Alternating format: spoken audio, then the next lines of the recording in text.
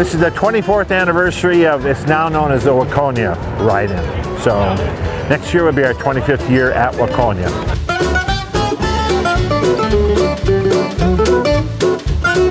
First year I've come to it, it's been kind of fun.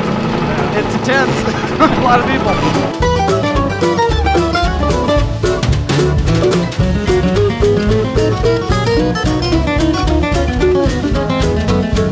Unbelievable, unbelievable. It just gets bigger and better every year.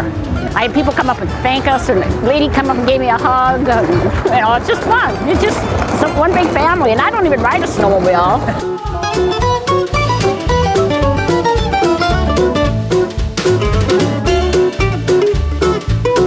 Waconia is just the perfect setup. We talked about if we had to move, because a couple times we thought we may have to, and we don't have any place else that we'd like as well as this.